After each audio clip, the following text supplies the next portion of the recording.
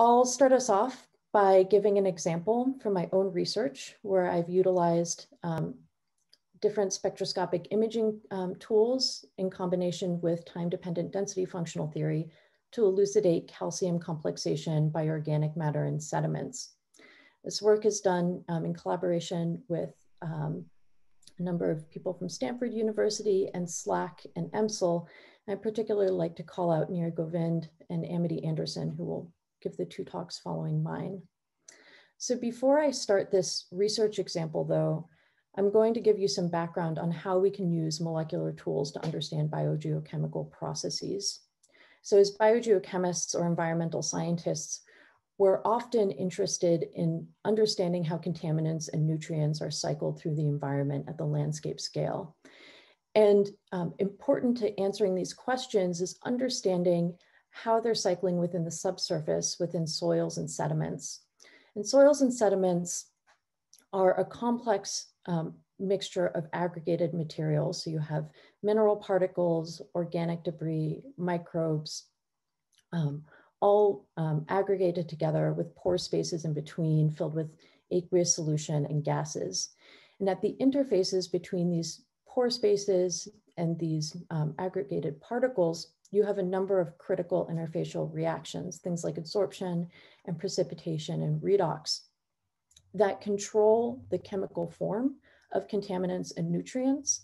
And by controlling their chemical form or their chemical speciation, they determine their distribution within soils and sediments, and thus they determine how they move throughout the landscape.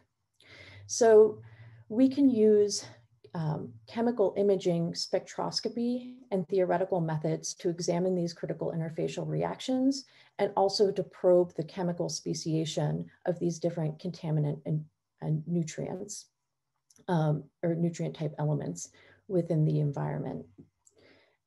So environmental systems like soils and sediments are extremely heterogeneous, and that heterogeneity really challenges our ability to determine chemical speciation for specific elements within soils and sediments and understand how they're reacting and what's driving those reactions within soils and sediments.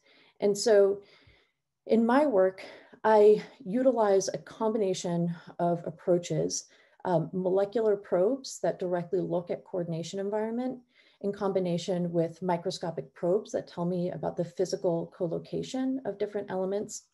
And I apply these to natural materials that have been manipulated in a laboratory in order to get at chemical speciation, often metal speciation, but not limited to metals, within environmental systems. The focus of this workshop today and the focus of this talk will be particularly on the utility of X-ray absorption spectroscopy and density functional theory, which can probe molecular coordination environment.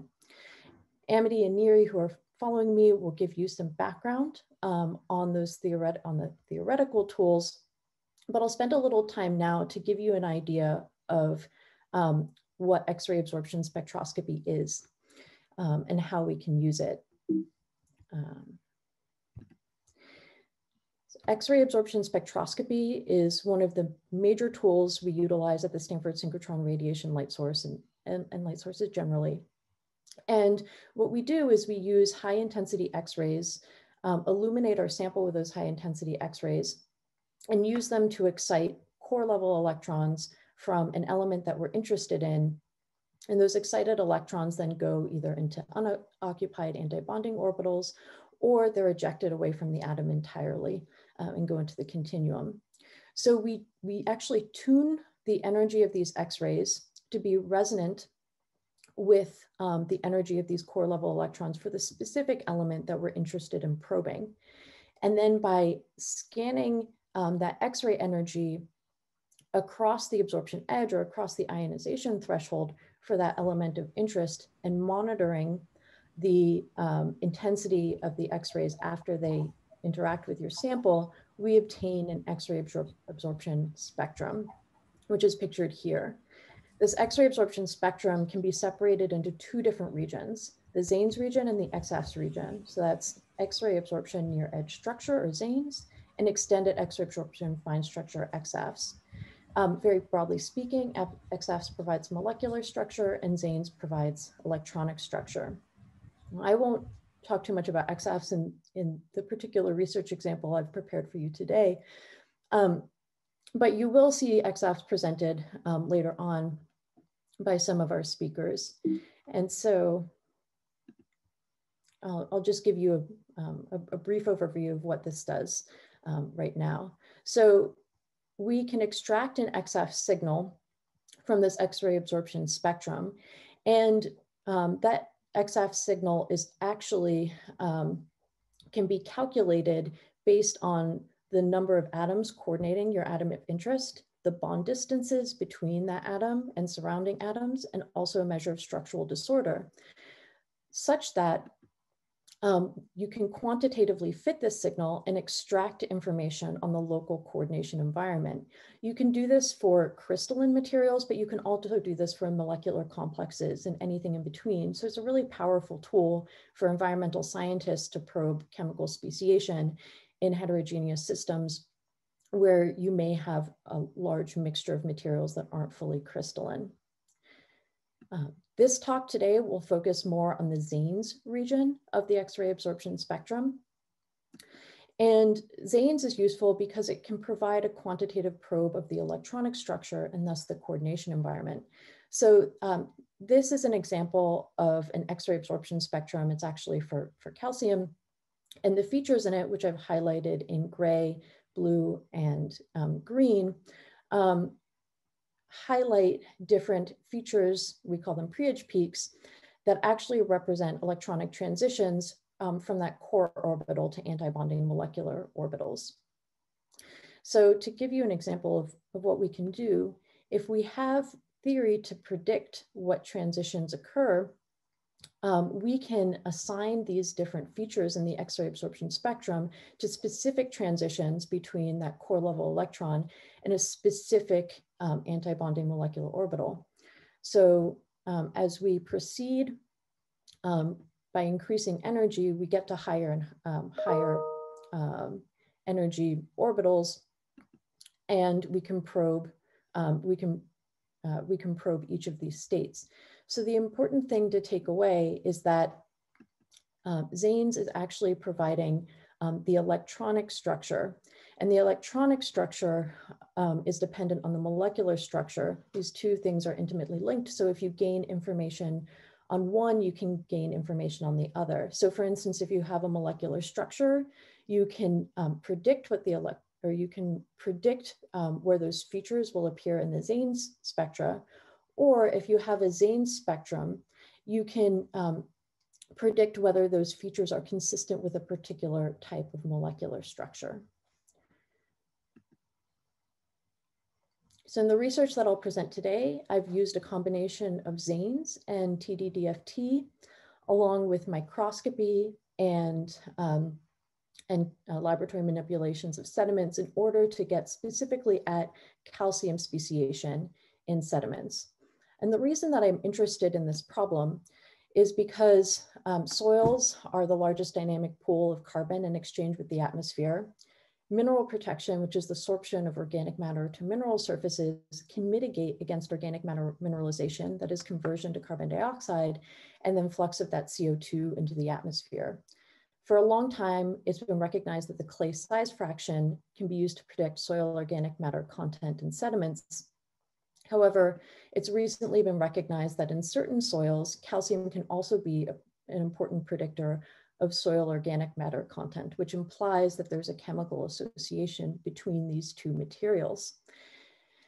And the reason this could be the case is because calcium is actually an important cation bridger. So since it's divalent, it has a divalent charge, it can link together negatively charged functional groups. So these can be negatively charged functional groups on a mineral surface and an organic matter moiety, or it could be between two negatively charged organic matter moieties. There's actually computational work or molecular dynamics work that suggests that intersphere bridging, which is the stronger form of bridging, is particularly relevant for calcium 2+ related to other divalent ions that are abundant, like magnesium 2+. However, there's limited experimental evidence for this in real or whole soils or sediments. Moreover, there's pretty limited experimental evidence for whether there's specific organic ligands that participate in these bridging reactions and which surfaces also participate in these bridging reactions. So the goal of this work was to gain insight into the molecular scale mechanism by which calcium binds organic matter and minerals, causing aggregation of organic matter or absorption of organic matter to mineral surfaces in soils and sediments. So to this end, we investigated calcite-rich sediment from a semi-arid shallow aquifer. And first we sought to identify whether calcium in that calcite-rich sediment was in fact associated with organic matter and whether these calcium organic matter complexes were associated with specific minerals. And then finally, we sought to determine whether we could tell if there were specific organic ligands that were participating in these calcium organic matter interactions. So the two sediments I collected from this shallow aquifer, I subjected to a technique called density fractionation. This is a separation technique employed by soil scientists to separate out light or low density organic materials from heavy, high density mineral particles and sediments. So basically I take the sediment, I suspend it in high density liquids, and I come up with three different fractions. A light fraction that comprises dominantly particulate organic matter, a middle density fraction that comprises mineral organic aggregates, and finally a heavy density fraction that's mostly minerals with some organic matter that's strongly associated with those minerals and follows it through the separation process. It's important to note that these high density liquids are also high ionic strength liquids, and so they can actually disrupt and are expected to disrupt outer sphere interactions between calcium or other metals in this material and in the solid phase. So I looked at the carbon and the calcium content for these different density fractions for my two different sediments. And not surprisingly, I could see that the carbon content was highest in the light fraction, lowest in the heavy fraction. The calcium content is distributed across all fractions. And this led me to think that the recovery of calcium in the light and the middle fractions is an indicator that calcium could be absorbed to organic matter, in particular in the light fraction, because this is so abundant in carbon. But to test this idea, I wanted to use microscopy to probe whether calcium was actually physically co-located with carbon. So I utilized nanosecondary ion mass spectrometry, or NanoSIMS, which provided the elemental distribution of calcium, shown in this plot here, which I've then compared to the distribution of carbon and aluminum in green and blue, respectively, in this plot here. And we can see a couple things. First, we can plot the intensity of calcium versus carbon for all pixels present within this image, and compare it to that of calcium versus aluminum. And what we see is that where the intensity of carbon is higher, also the intensity of calcium is generally higher as well, an indication that those two are separated, or sorry, associated. Moreover, if we actually look at individual calcium hotspots, some of these are pointed out by the arrows in this image, we can see that they co-occur with carbon particles that exhibit the same morphology. And so we conclude that there's a particle that contains both carbon and calcium mixed into it, or physically associated. These particles are then enmeshed in a matrix of aluminosilicate particles. So you get these much bigger aluminum particles that the carbon and calcium are sort of stuck on, but aren't chemically a part of. So the NanoSIMS really allows us to say, like, yes, calcium and carbon are co-associated. And I forgot to mention that the sort of spatial resolution of NanoSIMS is approximately 150 nanometers in these images.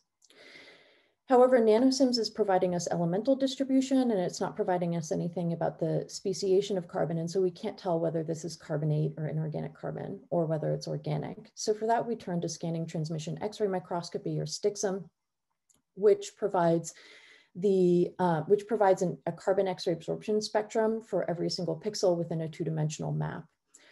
If you look at this white boxed area, this is actually an area with high calcium concentration, and we can look at the carbon X-ray absorption spectra for this particle.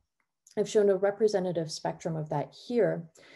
The peaks in this spectrum correspond to different carbon functional groups. And so what we observe is that, one, there's no carbonate peak, so this is not an inorganic carbon particle. And two, this particle contains a high phenol peak, which is at about 287 eV. Phenol is rich in lignin and plant-derived materials, and so we've inferred that this must be some sort of lignin-derived material that calcium is associated with in the light fraction. So this is the light fraction of one of the sediments, and we've also used the same method to look at the calcium distribution in the middle density fraction, which is this nominal organic mineral aggregate fraction. And again, we see the same trends. We see calcium particles that exhibit the same morphology as carbon particles enmeshed in these larger aluminum particles. And using STXM, we can see this carbon is organic. And in this particular example, it's a carboxylate-rich microbially derived material. I have one more example for you from the middle fraction. And again, we see the same co-association between calcium and carbon. And we actually see different types of organic material. Again, we see this phenol-rich material, but we also see a carboxylate-rich material that could be associated directly with mineral particles. So what we've learned using these nanoscale microscopies is that we can detect calcium associated with organic material. We see calcium organic particles embedded in an aluminosilicate matrix, and we can identify calcium associated with specific plant and microbial sorbents, but then also with organic material that's been degraded to the point where it's not readily identifiable as having been derived from either of these sources. So this is great, but it doesn't tell us about the calcium binding to organic matter per se. So what is the actual chemical form of calcium in these systems? And how does it bond to the organic matter? So we've attempted to answer this question using calcium K-edge Zane spectroscopy. And so this technique is probing the excitation of a calcium 1s electron into those molecular orbitals. And what I'm showing you here is actually just what I call the bulk spectra. So these, we use a large beam and we get a large representative area of the sample measured. And I've done this measurement for the light, middle, and heavy density fractions, as well as the whole sediment. And what you can see right off the bat by comparison to the spectrum for calcite or calcium carbonate is that the dominant form of calcium in the whole sediment is calcite, and that dominates the features in the Zane spectrum, and that calcite is separated primarily into the heavy fraction when you do this density fractionation. The middle and the light fraction, those Zanes exhibit distinct features from calcium carbonate. And so, we'd like to know, okay, we expect calcium to be bound to organics based on these, this nanoscale microscopy. Do these Zane spectra represent calcium bound to organic matter?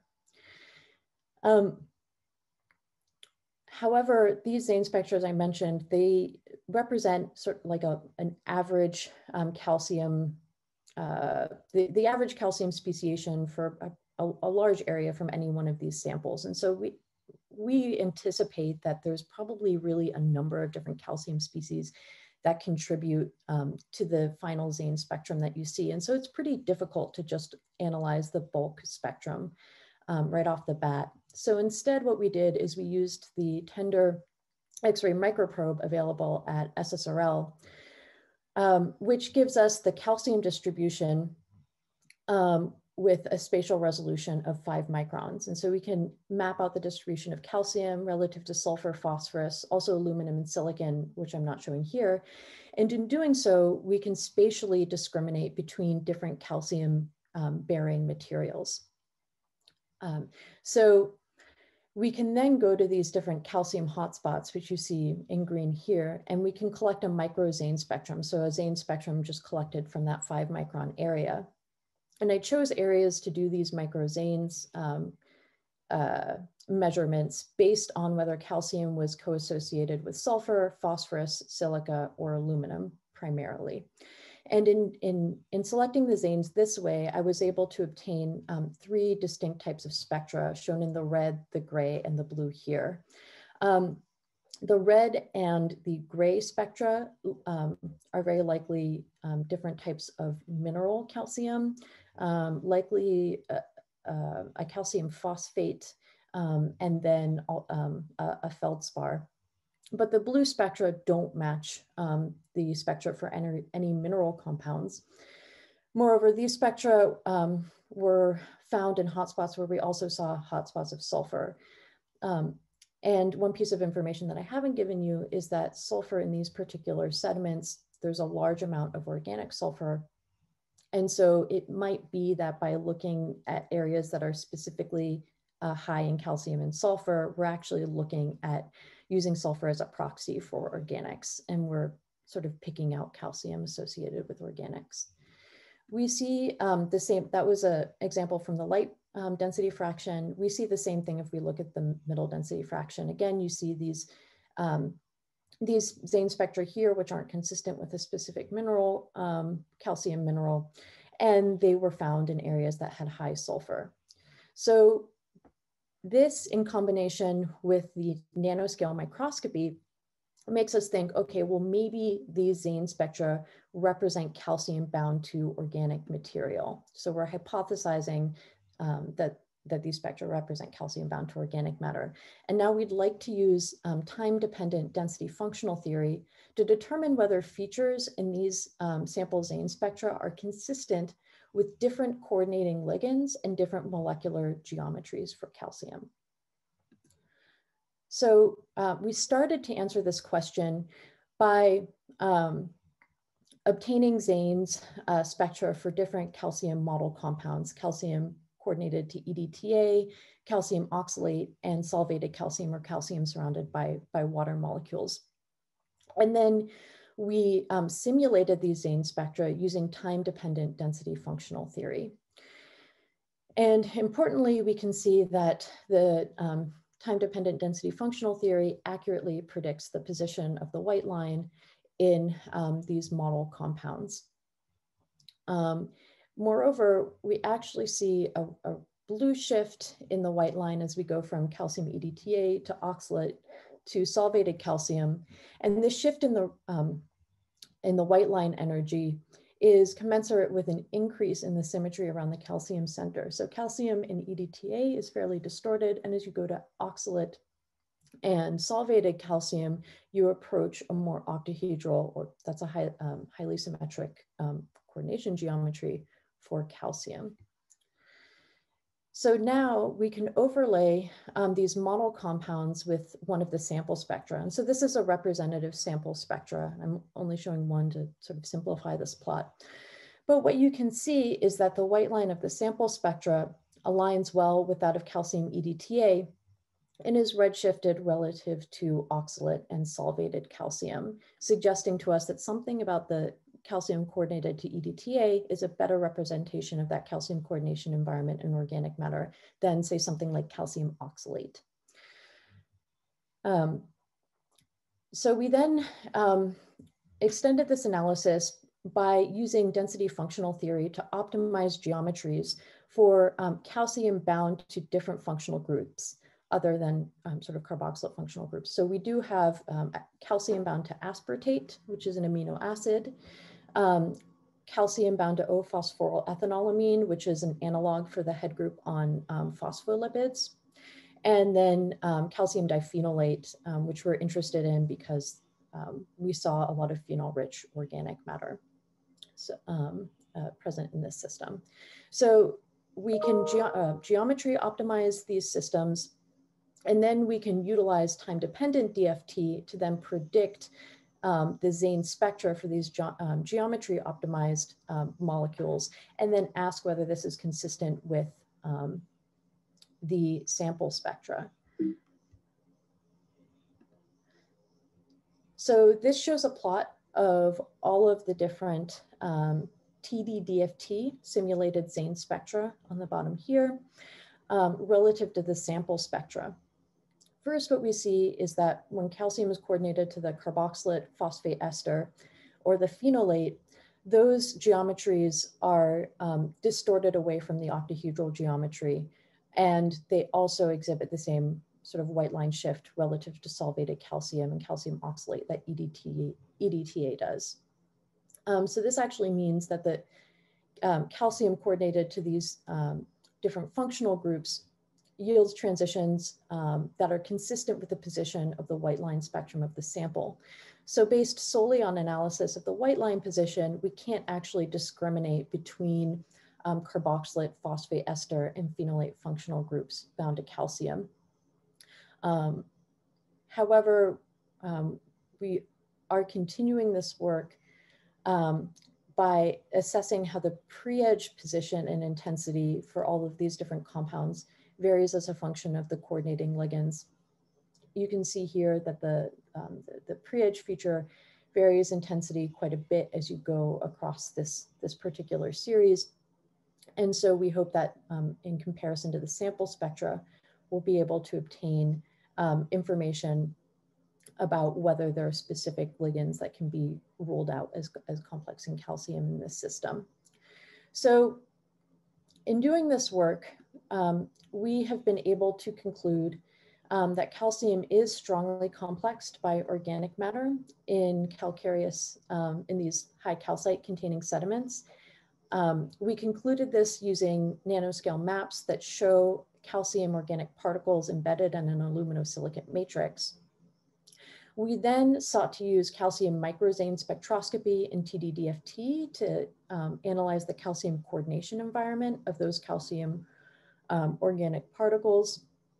And we're able to assess that calcium forms inner sphere complexes with oxygen-based functional groups like carboxylate, phosphate ester, phenolate, in a distorted coordination environment, so non-octahedral, consistent with seven-fold coordination of calcium. We have not yet been able to conclude whether there are specific types of functional groups that calcium preferentially binds to in this system.